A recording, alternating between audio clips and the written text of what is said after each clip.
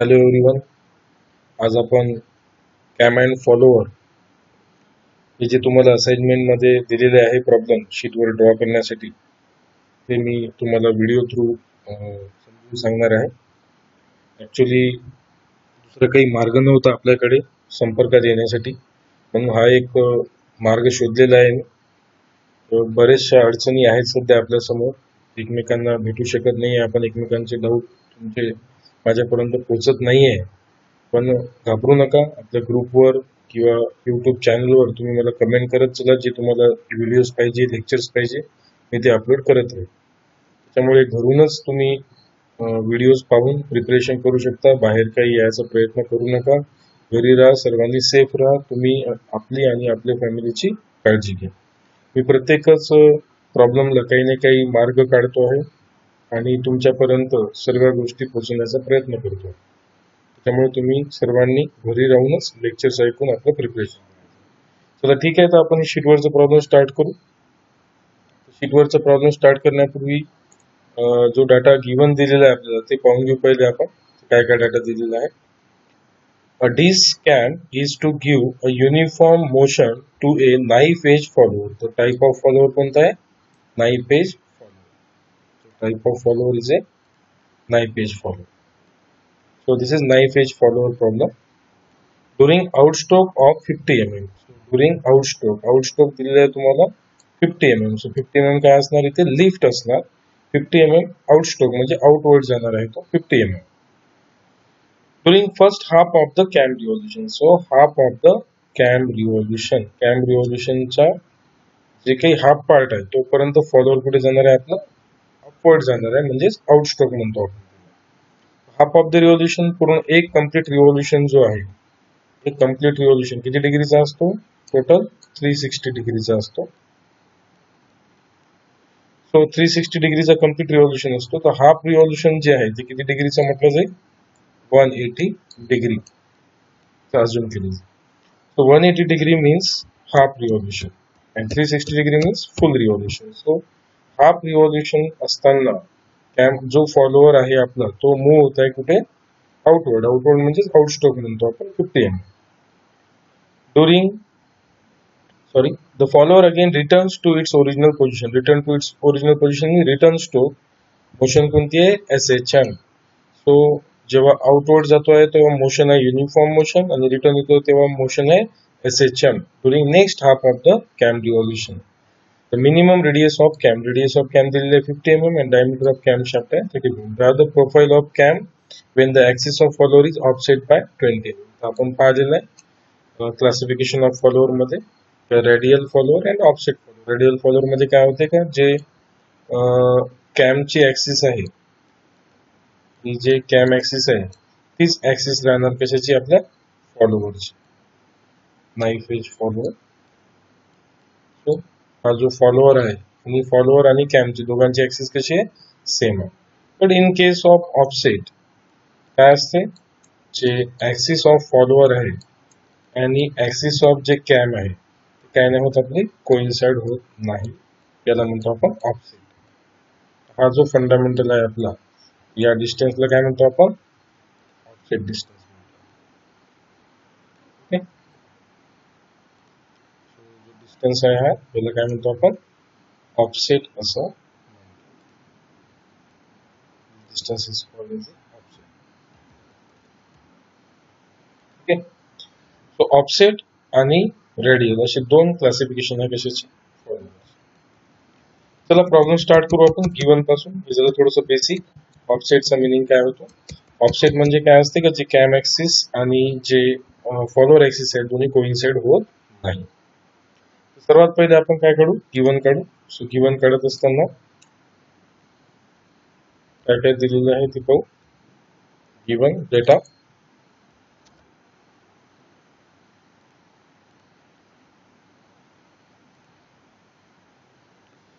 This cam is to give a uniform motion to a knife edge follower. So type of follower कोणता आहे?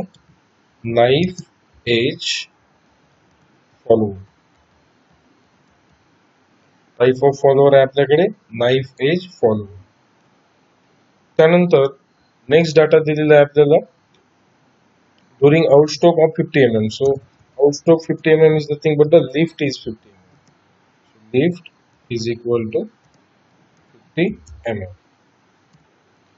Next data जो दिलेला आहे आपल्याला, next data कोणता दिलेला आहे, फर्स्ट हाफ रिव्होल्यूशन साठी काय आहे आपला आउटस्ट्रोक. सो फर्स्ट हाफ जे रिव्होल्यूशन आहे आपलं त्याला काय म्हणू आपण आउटस्ट्रोक.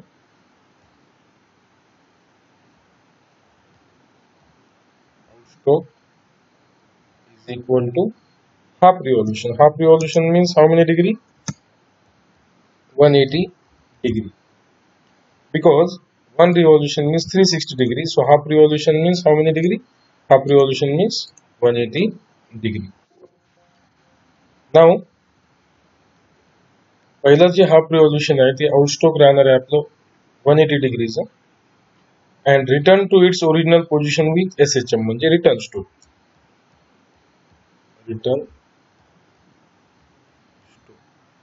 रिटर्न स्ट्रोक जे आहे ते नेक्स्ट हाफ रिव्होल्यूशन म्हणजे half revolution means how many degree 180.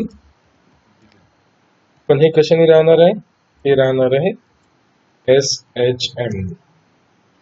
आणि जे आउटस्ट्रोक जे आहे आपलं आउटस्ट्रोक is with uniform motion.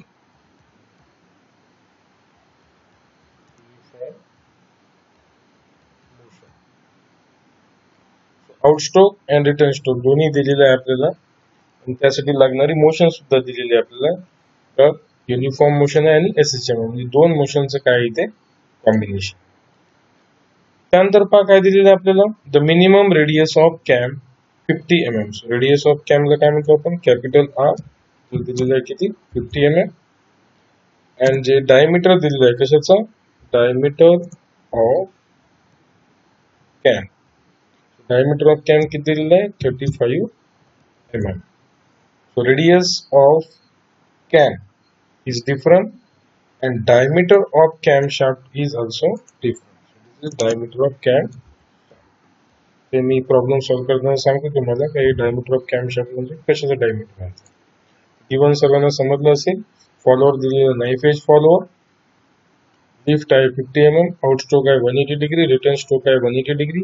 180 degree कशावरून डिसाइड केलं आपण, कारण इथे मेन्शन केलेलं आहे प्रॉब्लेम मध्ये मेन्शन केलेलं आहे का हाफ रिव्होल्यूशन. हाफ रिव्होल्यूशनचा मिनिंग काय होतो 180 degree. This is first half revolution 180 degree and next half revolution is 180 degree. तर इथे ड्युएल दिलेलं नाही, इथे फक्त काय आउटस्ट्रोक आणि रिटर्न स्ट्रोक.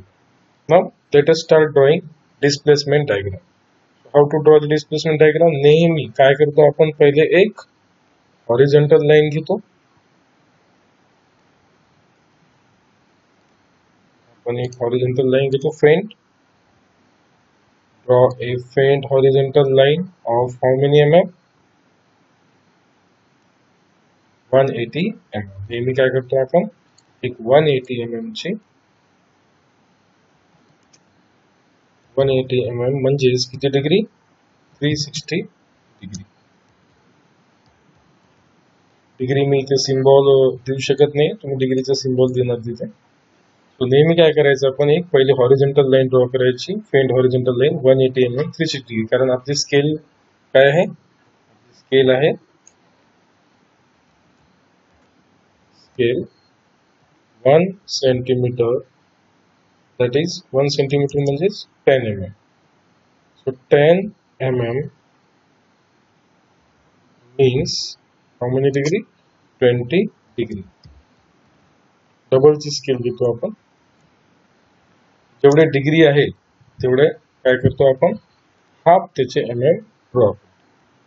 जेवढे डिग्री राहणार त्याच्या हाफ आपण काय करणार स्केल घेणार for drawing which diagram displacement diagram.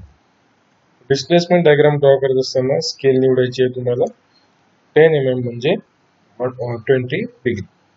So 20 degree means 10 mm. So 40 degree means 20 mm. So जेवढे डिग्री आहे त्याचे हाफ mm ड्रॉ करायचे. 360 डिग्री म्हणजे किती mm ड्रॉ करायचा 180 mm ड्रॉ करायचा. तर ऑलवेज एक हॉरिझॉन्टल लाईन ड्रॉ करतो आपण 180 mm. After that draw a vertical line, draw a vertical faint line. आता या व्हर्टिकल फेंट लाईनचे डायमेन्शन किती असते, जेवढं काय असते आपली लिफ्ट असते. सो लिफ्ट किती आहे आपली, lift is equal to 50 mm. So जेवढं लिफ्ट राहणार तेवढं काय करणार आपण, जेवढं आपलं लिफ्ट राहणार तेवढं आपण ड्रॉ करायचं आहे व्हर्टिकल. सो ऑलवेज लिफ्ट जे आहे ते आहे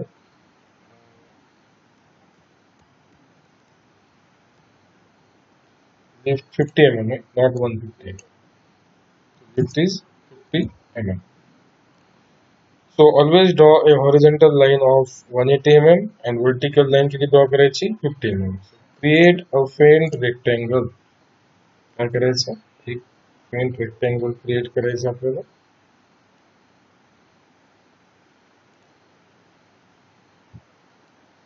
फेंट लाईन, तोपर्यंत मी डार्क लाईन म्हणणार नाही, तोपर्यंत डार्क लाईन ड्रॉ करायचं नाही. तुम्ही हा व्हिडिओ पाहत पॉज करत शीट ड्रॉ करायची आहे सर्वांनी. सो 50 mm आणि 180 mm. So construct a rectangle of 180 mm by lift. नेहमी काय करायचं तुम्हाला, हॉरिझॉन्टल लाईन 180 राहील, पण व्हर्टिकल जे लाईन आहे ती व्हर्टिकल लाईन कशावर डिपेंड आहे, तुमच्या लिफ्टवर. जेवढं तुम्हाला काय दिलेलं राहील, लिफ्ट दिलेलं राहील तेवढं ड्रॉ करायचं. So lift bye 180 mm always एक काय करायचं आहे, ड्रॉ करायचं आहे. लक्षात सर्वांचं. नेक्स्ट गिवन डेटा नुसार सर्वात पहिले काय ड्रॉ करायचं, आउटस्ट्रोक. आउटस्ट्रोक किती आहे 180 डिग्री. 20 डिग्री म्हणजे 10 mm, तो 180 डिग्री मीन्स 180 चा हाफ किती होईल 90. So I am drawing line of 90 mm. Four line draw करायची तुम्हाला ही vertical line. Draw this vertical line at how many mm, 90 mm. So हे जे डिस्टन्स राहणार आहे, ड्रॉ करणार आहे, किती राहणार आहे 90 mm, because total degree is 180 degree. 180 degree असल्यामुळे इथे तुम्हाला स्केल नुसार जर ड्रॉ करायचं असेल तर किती mm ड्रॉ करावं लागेल, 90 mm ड्रॉ करावं लागेल. द्यायचं आहे तुम्हाला डायमेन्शन देईन म्हणतो आपण. आफ्टर दॅट रिटर्न स्ट्रोक सुद्धा किती आहे 180 डिग्री. सो 180 डिग्री मीन्स किती mm ड्रॉ करणार आपण, 20 डिग्री मीन्स 10 mm. सो जेवढे डिग्री आहे त्याचे हाफ mm ड्रॉ करणार. So 180 means next again 90 mm. 90 plus 90 total 180. असे किती झाले आपल्याकडे स्ट्रोक अवेलेबल, दोन स्ट्रोक आहे. एक आहे आउट स्ट्रोक आणि दुसरा आहे रिटर्न स्ट्रोक. पहिला 90 mm, दुसरा 90 mm. काय करायचं आपल्याला इथे म्हणतो आपण डायमेन्शन.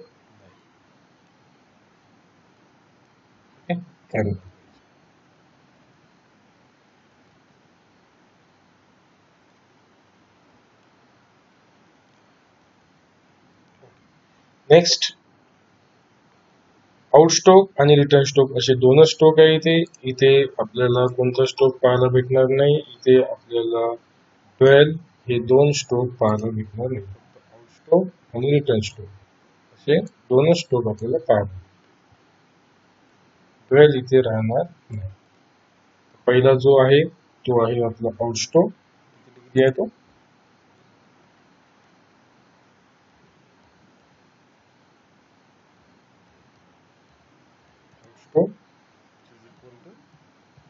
डिग्री. सिमिलरली हे जो आहे तो आहे स्ट्रोक आहे, रिटर्न स्ट्रोक आहे, तो पण किती डिग्रीचा आहे 180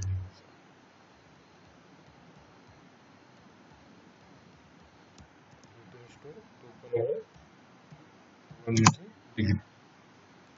बिकॉज हाफ रिव्हॉल्युशन म्हटलेलं आहे. हाफ रिव्हॉल्युशन म्हटल्यानंतर 90 mm एक्झॅक्ट तुम्ही मोजून काढायचं आहे. हे विदाउट स्केल असल्यामुळे माझी डायग्राम तुमची डायग्राम सोबत मॅच होणार नाही exact.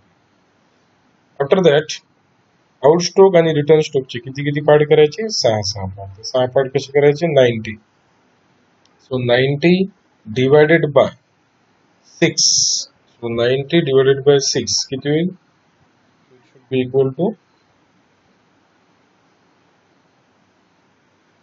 90 divided by 6. 90 divided by 6. So it should be equal to 15 mm. एक पार्ट कितीचा होईल? 15 mm. 15 mm चे किती पार्ट करायचे तुम्हाला? 6 part. This is 1, this is 2, this one is 3,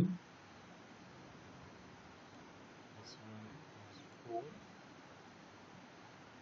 and 5 and 6. 1, 2, 3, 4, 5, 6 part करायचे.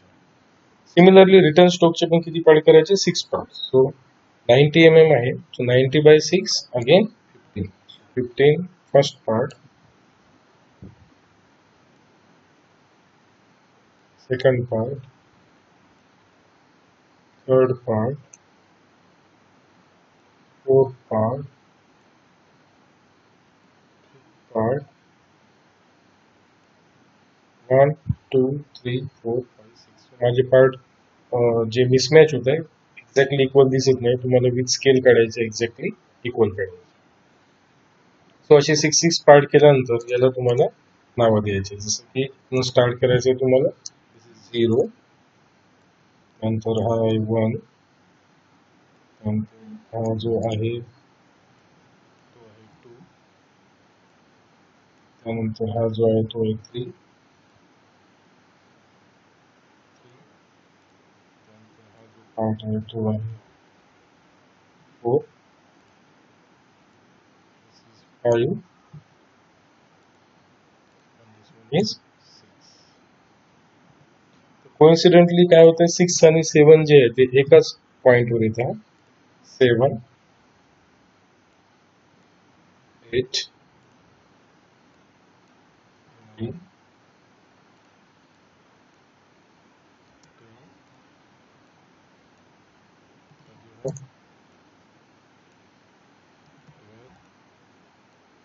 12, लास्ट पॉइंट असतो आपला कोणता? 0. सो अशा पद्धतीने किती पार्ट करायचे आपल्याला?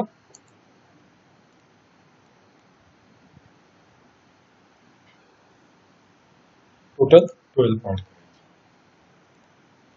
सो 0 पासून 6 पर्यंत, त्यानंतर 7 पासून तो पुन्हा 0 पर्यंत. आता कोइन्सिडेंटली 12 नसल्यामुळे 6 आणि 7 जे आहे दोन्ही एकाच पॉइंटवर येतात. आफ्टर दॅट पहिल्यासाठी जे आहे आउटस्ट्रोकसाठी काय? Uniform motion. युनिफॉर्म मोशन मध्ये काय करतो आपण? जसे हॉरिझॉन्टलचे 6 पार्ट केले आपण, तसे व्हर्टिकलचे पण किती पार्ट करतो आपण? 6 पार्ट. 50 mm आहे व्हर्टिकल. सो 50 mm चे आपल्याला किती पार्ट करायचे? 6 पार्ट. एक पार्ट होतो 8.33. चॉक मध्ये काय करायचं? 8.33 डिस्टन्स घ्यायचं आहे तुम्हाला सर्वांना, आणि काय करायचं आहे? 6 पार्ट बनवायचे आहे, आणि तिथून एक हॉरिझॉन्टल पोझिशन घ्यायची. 1, 2, that 3, after that 4, 5 and 6. Check करा किती पार्ट झालेले आहे. 0, this is 1,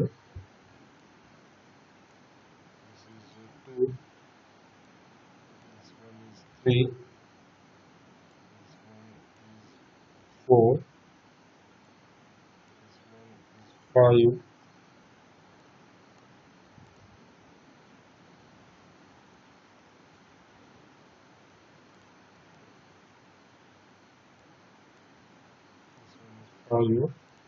and last one is 6. So 1, 2, 3, 4, 5, 6, 6 vertical आणि 6 horizontal. काय करायचे आपल्याला? फक्त आउटस्ट्रोकचे 6 पार्ट करायचे, कारण आउटस्ट्रोक जो आहे आउटस्ट्रोकच आहे फक्त विथ युनिफॉर्म मोशन, आणि रिटर्न स्ट्रोक जो आहे तो आहे SHM नी. रिटर्न स्ट्रोक SHM नी असल्यामुळे तुम्हाला रिटर्न स्ट्रोक साठी SHM ची प्रोसिजर वापरायची आहे, आणि आउटस्ट्रोक साठी कशाची प्रोसिजर वापरायची आहे? Uniform motion. युनिफॉर्म मोशनची जी प्रोसिजर आहे ती कशी आहे? तर वर्टिकलचे 6 पार्ट करायचे आउटस्टॉकचे आणि हॉरिझॉन्टलचे किती पार्ट करायचे 6 पार्ट करायचे. पण SSM ची प्रोसिजर कशी आहे डिफरंट. SSM ची प्रोसिजर कशी आहे तर जसे आपण इथे डायरेक्टली वर्टिकलचे 6 पार्ट केले तसे वर्टिकलचे 6 पार्ट करायचे नाहीये. काय करायचं तुम्हाला एक सेमी सर्कल बनवायचं. SSM साठी प्रोसिजर काय आहे एक सेमी सर्कल बनवतो आपण. थोडंसं सेमी सर्कल बनवतो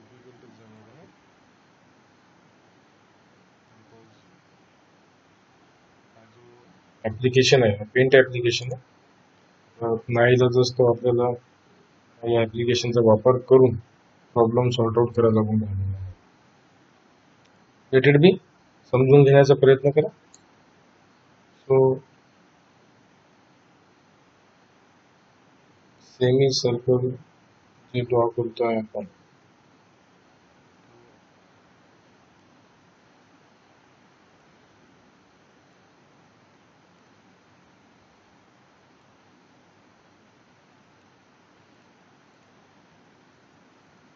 मॅन्युअली ड्रॉ करतो semi circle but faintly.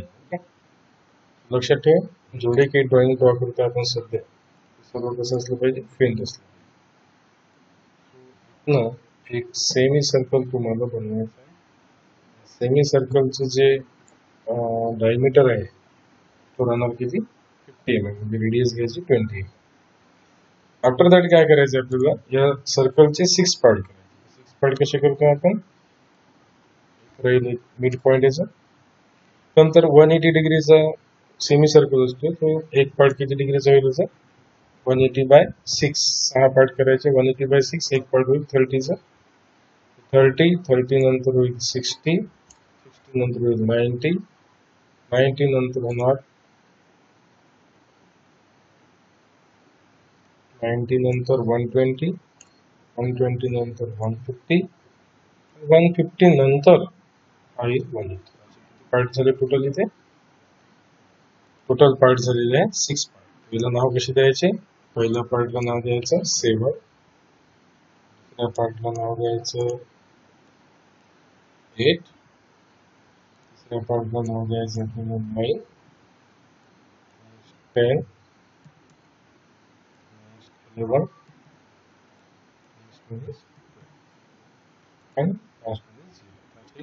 Total इकडे 6 पार्ट केले इकडे 6 पार्ट केले. इकडे का बरं सेमी सर्कल ड्रॉ केलं कारण प्रोसिजर कोणती आहे SSM. पहिले डायरेक्टली वर्टिकलचे 6 पार्ट केले कारण प्रोसेस आहे युनिफॉर्म सोबत ड्रॉ करायचं आहे माझ्या तुम्ही म्हणजे काय होईल का तुम्हाला ड्रॉ करायला सोपं. त्यानंतर काय करायचं हे जे इंटरसेक्शन सर्कलला मार्क झालेलं आहे इथून काय करायचं आपल्याला हॉरिझॉन्टल प्रोजेक्शन हे झालं 8चं प्रोजेक्शन 9चं प्रोजेक्शन कोणासाठी रिटर्न स्ट्रोक जेवढा आहे तेवढंच प्रोजेक्ट करायचं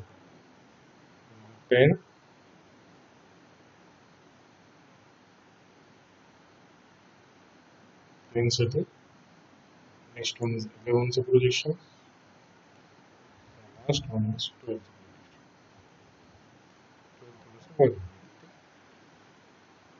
त्यानंतर काय करायचंय तुम्हाला पॉइंट मार्क करायचे आहे.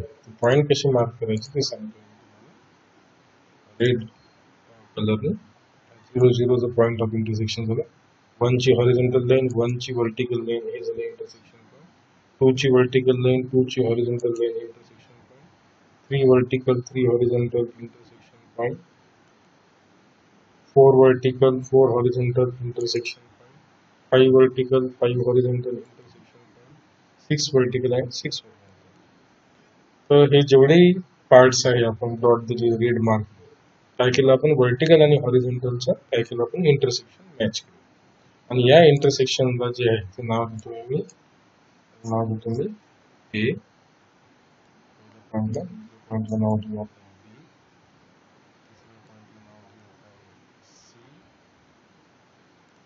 तिसऱ्या पॉइंटला नाव देऊ आपण डी.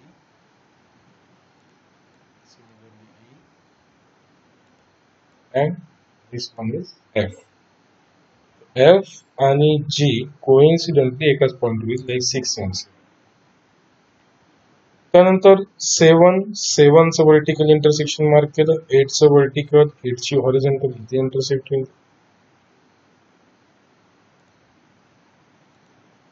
8ची वर्टिकल, 8ची हॉरिझॉन्टल इथे इंटरसेक्ट होईल. त्यानंतर 9 वर्टिकल, 9 हॉरिझॉन्टल इथे इंटरसेक्ट होईल.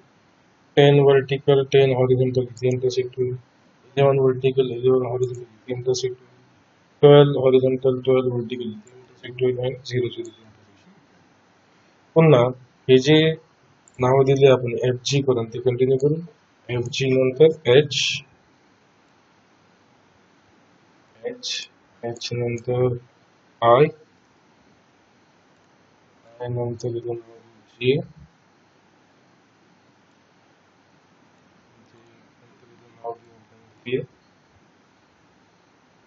Last one. हे जे ABCDEFGHIFL हे काय करायचे आपल्याला डार्क लाईन काय करायचे.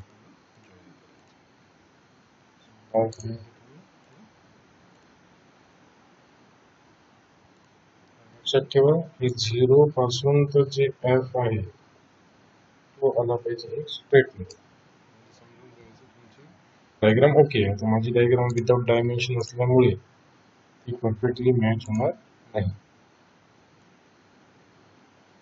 हे पोर्शन जो आहे तुमचा तो असला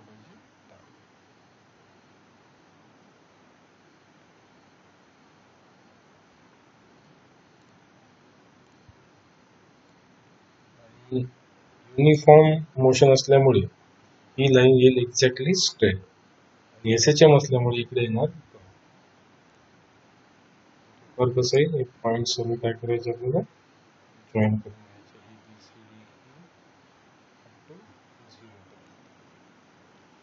so this will complete your displacement.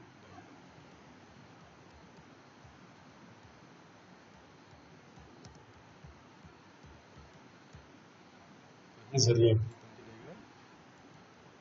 displacement diagram.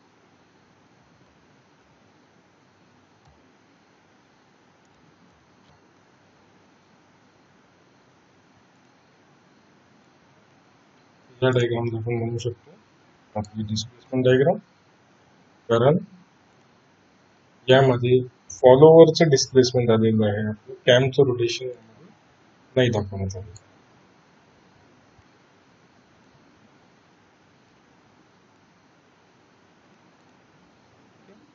Diagram is called age displacement diagram. आता नेक्स्ट व्हिडिओमध्ये तुम्ही कॅम प्रोफाईल कशी बनवायची ते ड्रॉ करा. पहिले एवढं ड्रॉ करून घ्या, त्याच्यानंतर नेक्स्ट व्हिडिओमध्ये कॅम प्रोफाईल कशी ड्रॉ करायची ते मी नेक्स्ट व्हिडिओ टाकतो. थँक्यू.